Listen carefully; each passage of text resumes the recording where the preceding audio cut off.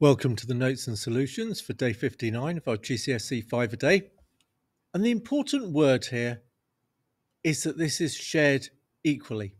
And whenever we have equal parts in a maths problem, it should be shouting out to us that we are going to be either multiplying or dividing. So I've drawn here a bar model of this problem. And you can see that our 68 is shared equally into 4 parts. And we're being asked, what is this one part that each person is paying? So what did I do to my bar? Well, I divided it into 4 pieces. So this is indeed a division calculation. So let's do that over here. How many 4s go into 6? 1 with the remainder 2. How many 4s go into 28? 7.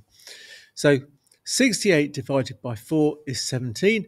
And what that's telling me is that each one of these parts here is 17.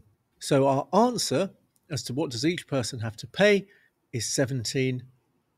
And a century nugget to go and practice similar questions is 3.13. Okay, question 2. We've got to write an algebraic expression. And we've also got to read this question carefully because we're going from Antrim to Lisburn. So we're starting here and we're going to here. So this is the journey we're doing. So the first part of our journey is here. Here's the second part of our journey. So our algebraic expression. So the total distance here is 5a minus 4, which is from Antrim to Crumlin. And then we go an extra, so that's adding. We do an extra bit of our journey to Lisburn. We then collect our like terms together. So that's our 5a and 8a. So together that makes 13a, take away 4. And that there is our answer.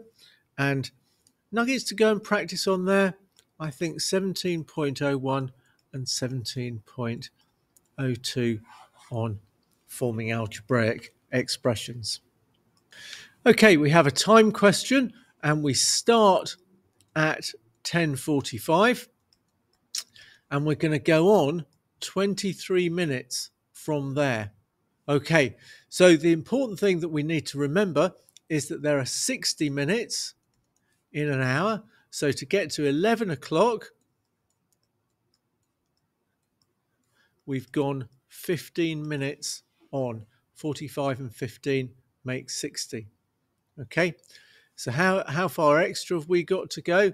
Well, that's 23, take away 15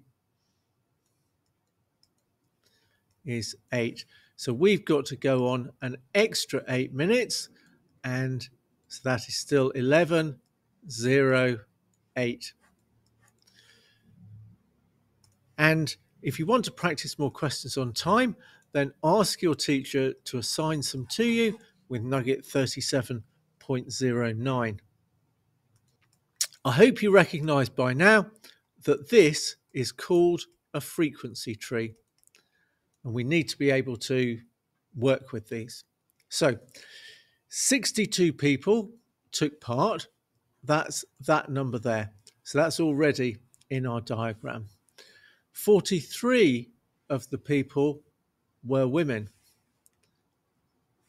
10 made it through to the final and the rest were eliminated. Okay, 10 people made it through to the final. Well, that's these two here. 3 men made it through to the final. So if it was 10 people getting through to the final, then that's 3 and 7. Okay, so when we work with frequency tables, we get given some information and we have to work out all the other missing bits. Now, if there were 62 people in total and we've got 43 women, then the rest must be men. So let's do that quick subtraction calculation.